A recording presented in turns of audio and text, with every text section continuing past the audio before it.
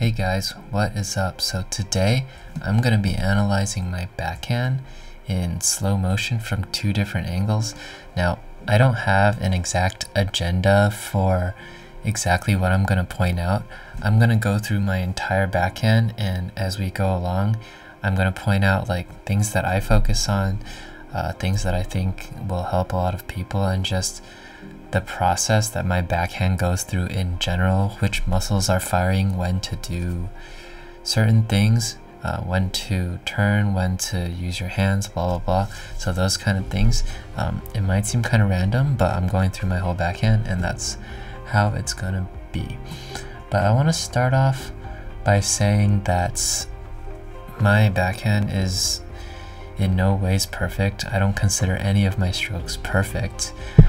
And there's always something that I can be improving on. There's always more knowledge that I can incorporate, techniques that I can try, and that's okay. Like, I've been playing tennis for so long, but I know, like, as a coach, that there's always something to improve, and there's always a different way to be teaching one of my students any of the techniques that I learn, and I'm certainly still learning new things about my stroke, and that's the most important thing. So I just want to start by saying, like, one of my goals is that every year I want to look back and say, wow, I am so much better at coaching than I was last year. And it might seem like an overall, like, pretty broad goal, but it's a goal that, you know, that has helped me continue to be passionate and interested. And sometimes when I feel like, wow, like the student that I taught in the past, I could have done a way better job. And like, that's kind of sad, but at the same time that tells me that I'm growing and I'm learning. So I just want to put that out there. That's one of my goals. Yeah, comment down below what goals you guys have, and it doesn't have to be tennis related. But anyway, let's get started with my backhand. So here is the full slow-mo. Now, if you guys watch the short, are already subscribed to my channel, or follow me on Instagram, then this will look very familiar to you, but today you have the entire unedited version of the video. Now let's start with my backswing. Try to notice that with my ready position, from here to the backswing, I'm not like pushing my racket way out in order to get to my backswing.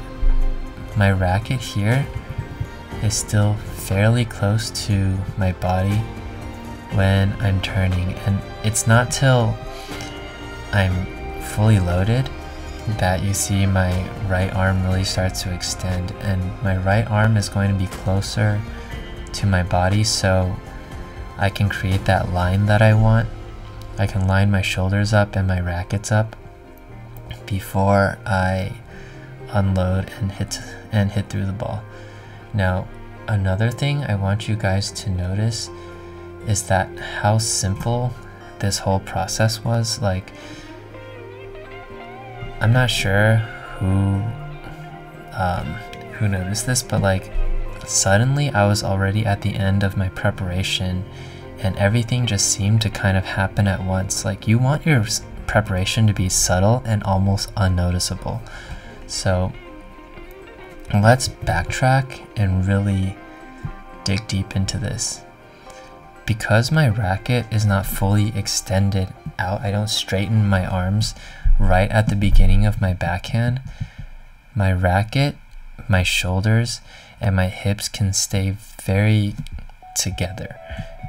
And just a simple shoulder turn and me stepping out already creates my backswing timing and having everything prepare like smoothly without one thing or another standing out that much.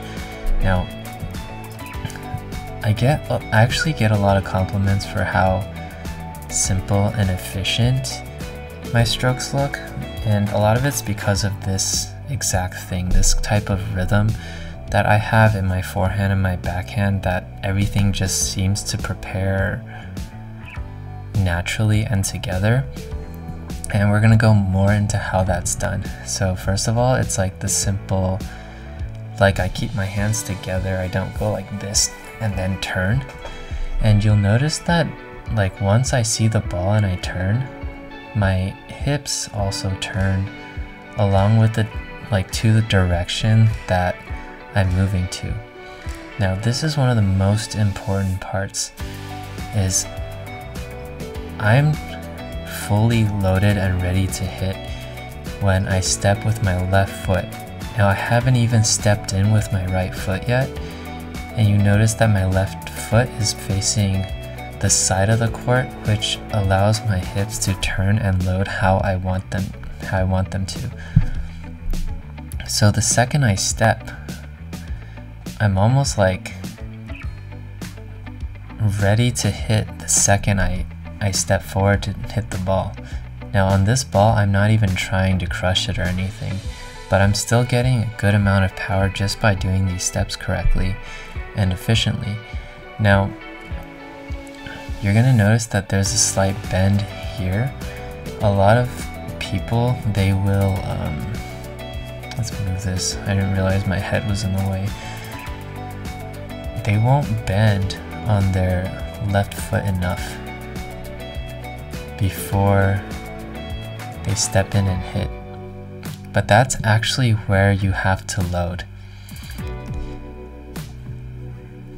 You can kind of feel my body tension right here is when I get the most power, and then when I step in, it's like everything releases and it doesn't seem frantic because of how early things happened.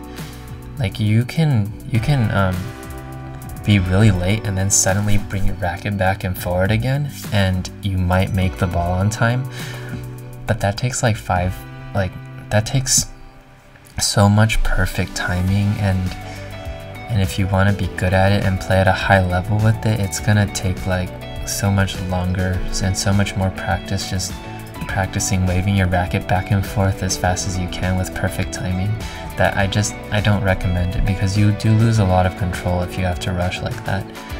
Now, the timing I see a lot of people finishing their backswing is when they actually step with the right foot. When they step with the right foot, their racket is going backwards, like into their stroke. But notice that when I step with my right foot, my racket's already dropping and getting ready to hit. That's kind of where the shift and the that's where like the weight shift comes from, and transferring your weight forward. So see, even if I need to step back to hit this ball, when I'm on my left, when I step back with my left, everything is already kind of turned. It's like, wait, when did he get ready for this shot? See, all those things happen together in the span of like 1 second there, even in slow-mo. And then when I step in with my right, racket is already dropping, already in the hitting motion. And I go really far through the ball. So with your right foot, I'm not too particular on which way your right foot is pointing, because when you step in, it kind of depends, because if this is too far facing the side, it's a little bit hard to let your hips through, like you see here.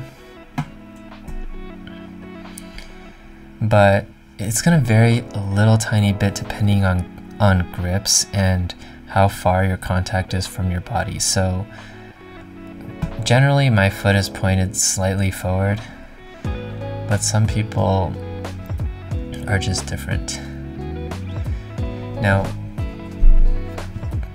I'm rotating here, and it's like a horizontal rotation, as you can see from my hips, but I stay pretty close throughout this entire process until the ball has fully left my racket, and then my shoulders go and my hips go all the way through. Now you see my left foot here, after I hit, it it kind of just naturally follows my hips to the side. Now you don't want to follow through, stop, and then push back up with your right foot, with your right foot. Like the foot that's in front, you don't want to just be pushing back. You want to let that left side come through, because that means you've shifted your weight and you let everything, all that power you stored, go through the correct way. Like everything's going into the ball, rather than you're hitting it and then you're holding it back. So let's talk about my left hand here. Actually, let's talk about my grip here. So on my grip, my right hand is an Eastern forehand grip. So if you were to hit an Eastern forehand with your right hand, that's where my grip is. Sometimes it's slightly higher, so it's in between Eastern and Continental. And for my left hand grip, I have also Eastern to like in between Eastern and Continental, a little more towards Eastern. But I have in the past had a more continental grip on my right hand, on my bottom hand, but I've kind of found that like the ball gets a little too spinny for my liking, and I'll brush the ball way too fast. But Djokovic uses a continental, so you know, it's just kind of know your body, and like a range of grips is acceptable. You don't have to be like hardcore about one grip or the other, as long as it's inside of the range. Now let's talk about contact point.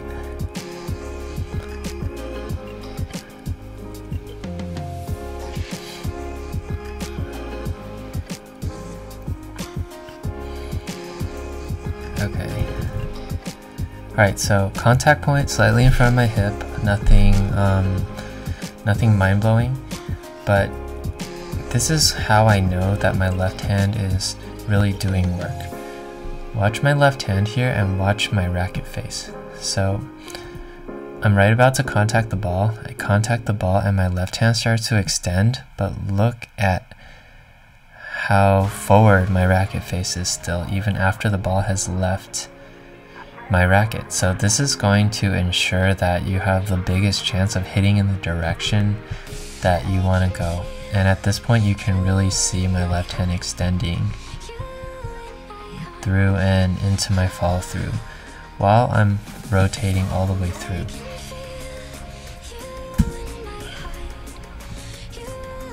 And you'll see my left foot come out after my hip again right there.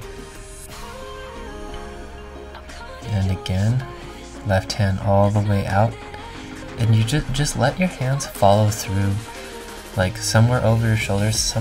Andy Murray actually finishes like lower than his shoulder, which is totally fine, but let the racket go all the way. You know, it's more about the transfer of your weight there. That makes it like you don't want to be stopping your racket too much. But I mean, there are some shots where you're going to stop before your follow through, but those are a little more specific, and I'm not going to go through them today. So let's look at this. Let's look at this one now, because I'm sure there's some other things I can point out here from this view.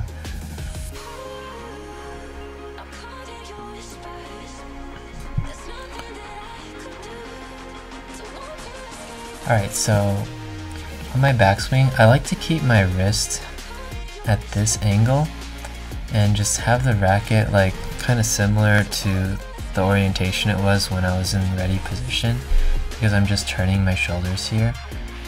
And when you guys see this part,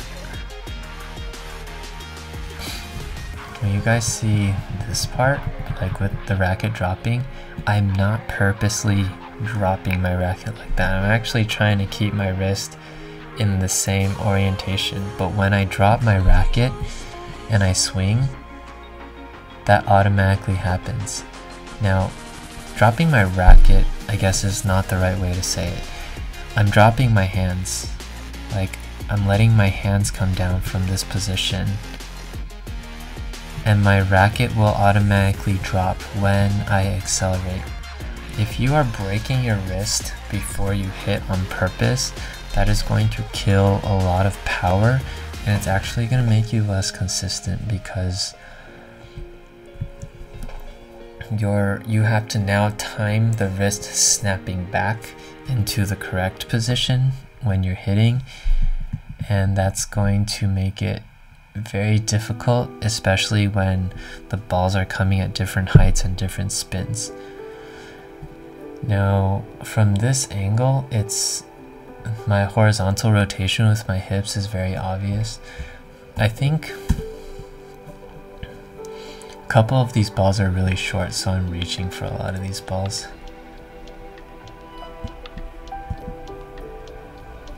Yeah, pretty short. But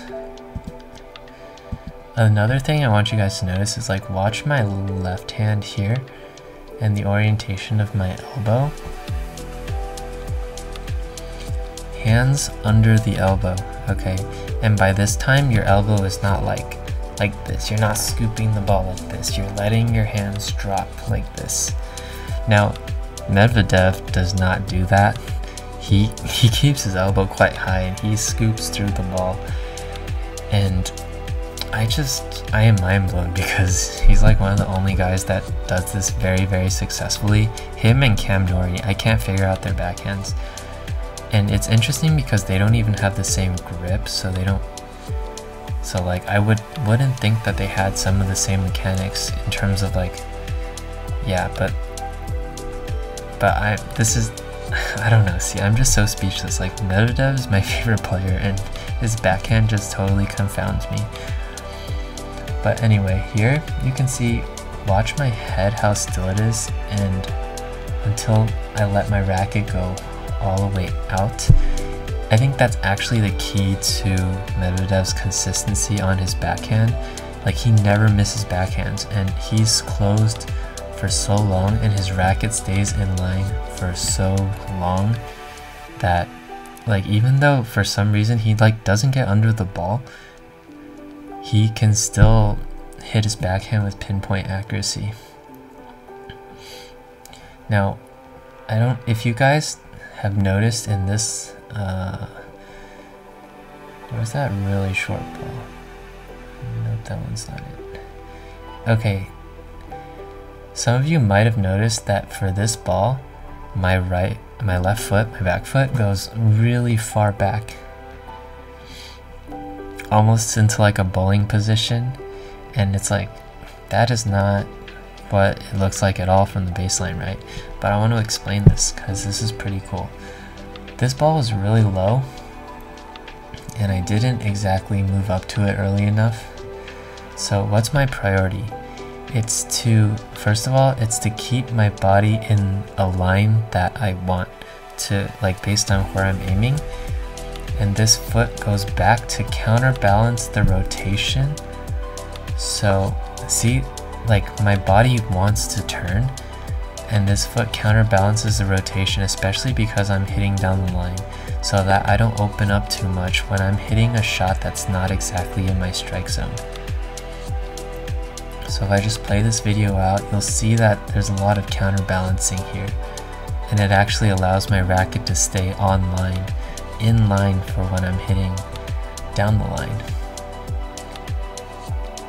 And on a more normal shot, my foot won't go back as much and it just flows out towards the ball. But even on this shot,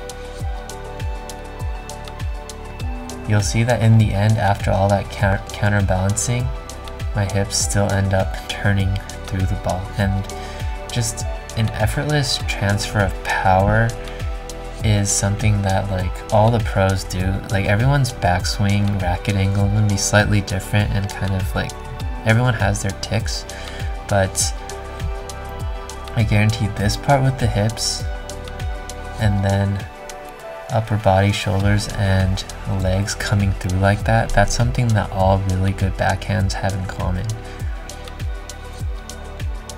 Now, I'm not saying my backhand's really good, but It's just the concept that I want to impart on the people, and I want it to become common knowledge so everyone can use it.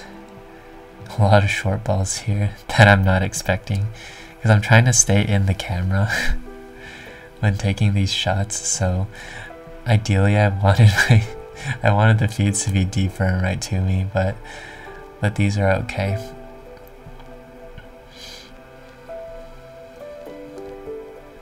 Okay, so let's move this. As I was talking about before, the left foot is there, hips are loaded. I want to talk about the tilt of the shoulders. One thing that I've noticed in a lot of players is that they actually tilt the shoulders too much. Like for the guys that find it really difficult to get under the ball, like here I realize my shoulders are tilted, but my legs and hips are bent. You see, by the time, like, you see my back is actually pretty straight, and my hips are no longer like hunched over when I'm hitting the ball, and that lets me get under the ball. You don't want to be over the ball too much, like you're shoveling downwards.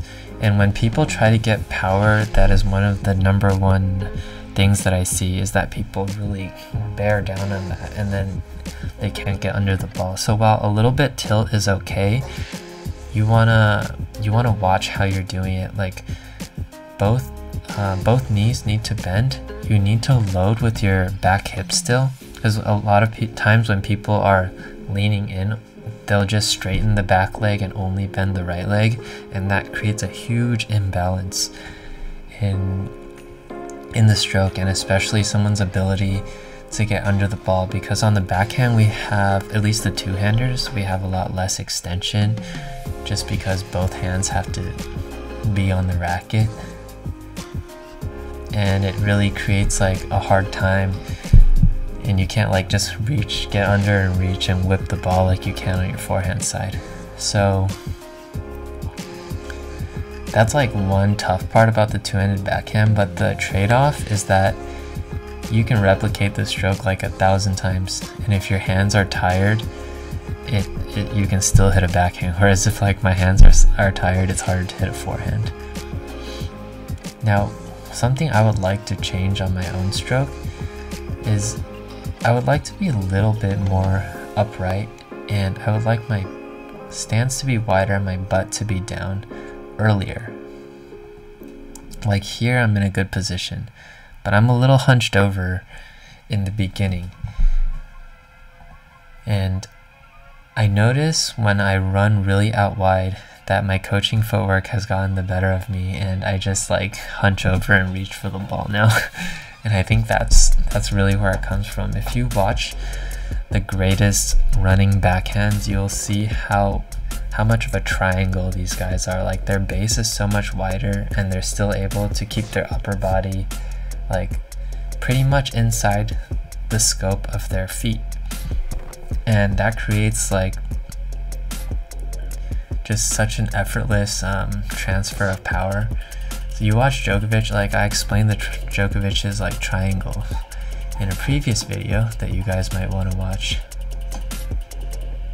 And these are the backhands that, here's some backhands that I'm hitting like in regular time. So when I'm tight and I'm hitting in a match, my hands won't drop as much, and that's something that I really need to work on. So I feel like what happens when I don't play well is my racket will just flip. My racket will flip over too much, and I'll end up shanking a lot of balls because of that, because I'm trying to make sure the ball doesn't go long, right? And that really hurts your contact, because your contact then is not as square as you want it to be. Now, like my base could be so much wider, and I would like to think that if I was competing, my base will just go back to being wide. So try to have your hips and your butt in between your legs if you can, especially when you're transferring your weight forward. And I think for those of you that have trouble getting under the ball and driving your backhand comfortably, like, that is going to be a really good tip to keep everything balanced out. As for the follow through, you'll see my follow through is here. I just let my hands go all the way and hit myself in the back, and you know, I don't really like deceleration through any stroke. I think if you're decelerating through your stroke, then there's some part of you that doesn't trust your stroke and that you think it's gonna fly. So you might have other things to look at if you find that you can't. The ones where you finally get yourself to follow through, you hit your strings and you still don't feel good. There might be other things, but generally on the backhand, the biggest things I see are going back to when to prepare, the preparation, the hands, just people pushing their hands out too long and keeping them out there too long until they have to hit, then they have to bring it back and then hit.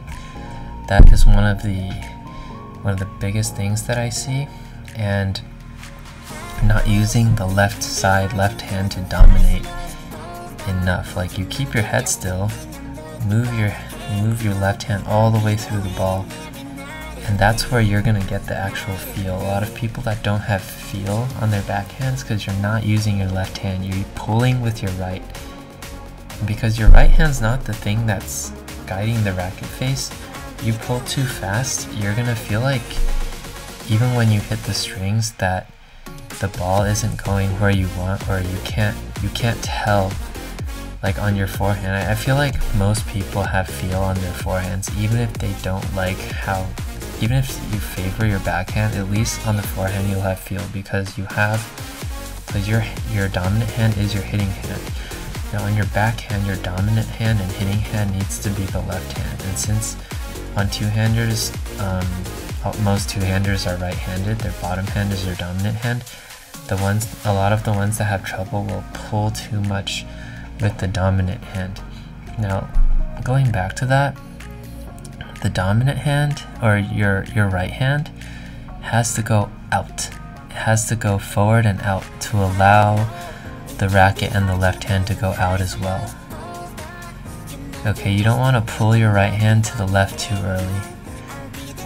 Okay, I mean, you don't want to pull your right hand to the right too early and just finish like that. You want to go there and then finish. So I think I've talked about everything down to from like the backswing,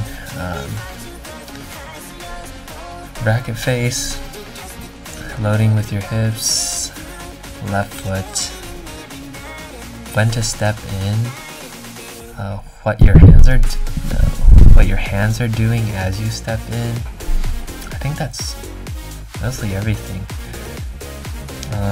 If I forgot something, I don't know, it'll show up in another video, but I threw a ton of info out there already, so hopefully you guys can add some of this to your game and your backhand will turn into the backhand of your dreams. Or not, but you know, it's always good to learn, and you guys always can practice more, just like me. We all have to get out there and practice if you want to improve. But anyways, don't forget to like and subscribe. I need to remember to say that more. And follow me on Instagram, y.lester on Instagram. Lester with 2 T's, y.lester. Now I want to say one thing about following me on Instagram. I've been getting a lot of requests for advice lately, and it's not that I don't like giving advice, but I can't analyze everyone's videos that they're sending me, like individual requests, not when I ask, hey, send me your videos, I'll make a video, you know, like individual requests for me to watch video and analyze the game and give tips and tricks on how to fix your form. It's not that I don't want to do that. It's that teaching tennis is, you know, is my job. It's my passion too. It's my job and I make a living off of it. It's not that I don't like to do it. It's just I can't really respond to every single person asking for basically free advice. And it kind of takes a toll on me mentally because I love it when people are trying to learn. And I can sense that everyone that is reaching out has a lot of passion for the game, which is awesome, you know. So I do want to give the advice and I do want to take the time, but for me mentally, I can't be in that mode all the time where I'm just like, every request I get, I give a piece of advice, and anytime I have to kind of say no gently, even then it takes a toll on me mentally because I don't like to say no to people. And that's why I'm kind of doing this YouTube thing to where I'm trying to, like, the advice that I do think of, I'm putting it together in a video and I'm throwing it out there, but kind of on my terms, you know, like giving the lessons that I want to give to the general community. Now, I have in the past done where, like, I'll analyze your videos and I'll analyze a video kind of like an online lesson and teach online for a fee, of course, and that's more of like an online teaching lesson. So if that's what people want, that's something else we can think about. But in terms of value, I really think private coaching, like in person, is a lot more worth it, because there are things I can say, but whether like I know it got across to you correctly or not is a different story, and that freaks me out. Like I know what I'm trying to say, but if you're not there in person to show me that you actually understand what I'm trying to teach you, then like it drives me nuts knowing that, okay, they might not have received this info properly, because I want you to learn as much as you can. So I try to avoid online teaching, and especially because, like, I can say a lot of generic stuff and I won't exactly be sure whether you had to hear it or not. But anyway, that's kind of a tangent. To anyone that has sent me a private message on, like, advice and stuff, like, that's perfectly fine. Don't worry about that at all. I just want to put it out there that I would rather not have people just enter my DMs to ask for advice on my Instagram, because, like, I need to keep this, I just can't do it for everybody, and I hope you guys understand, because I love the community, I love you guys, but it really does wear on me mentally, especially because sometimes I see a message and I'm doing something else, that I'm not teaching tennis. I'm finally off the court after hours of teaching, and I need to teach more tennis when I'm trying to, like, rock climb or hang with my friends. And even just if that message is there, it'll be hanging in the back of my head, you know. But yeah. But anyway, I hope you guys enjoyed that. Trying to keep it real always, and of course I hope this whole session has helped a lot of people with their backhands. Comment down below what you think. Comment down below what your goals for this year are, and I will see you guys next time. As always, have a good one and peace out.